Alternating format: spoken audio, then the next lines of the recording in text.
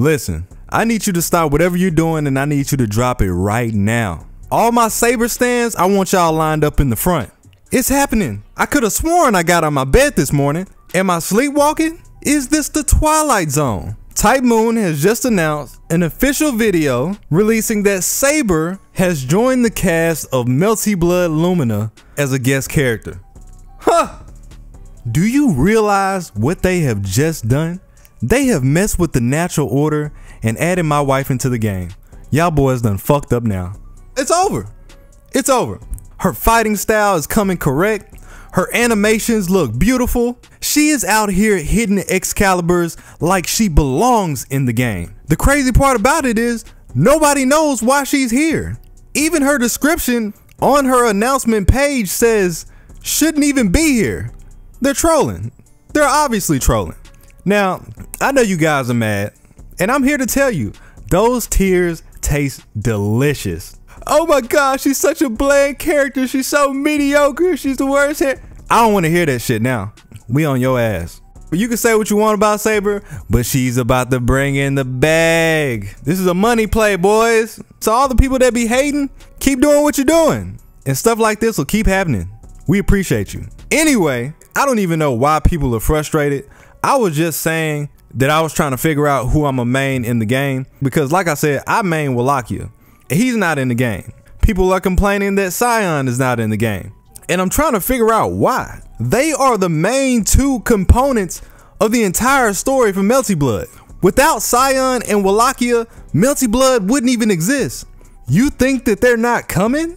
So I'm not mad that they're not in the game. I'm more so anxious to figure out why they approach the game with this angle.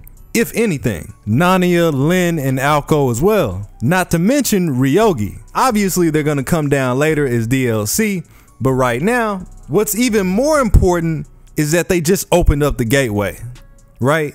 Now that Saber's in the game, there's no telling who else they could add. They could add anybody. Emiya, hell, it's already canon that Tsiah is the one that gave Emiya his shroud when he met up with her. That would make even more sense than Saber. This is a time of celebration, really. You also had Tsiah, who's been in the last few Undernights, which means we're probably gonna get an Undernight character as a fair trade. So now I'm wondering who that might be. As long as it's not Batista, fuck that character. But yeah, bro, I can't contain my excitement right now. I woke up and saw that on Twitter, but you know, rumors are rumors. I needed to see it myself. If you've been considering whether or not to pick up this game, again, I implore you to at least try it out. There is a reason why people were still playing the old version 10 years later, waiting on this to happen.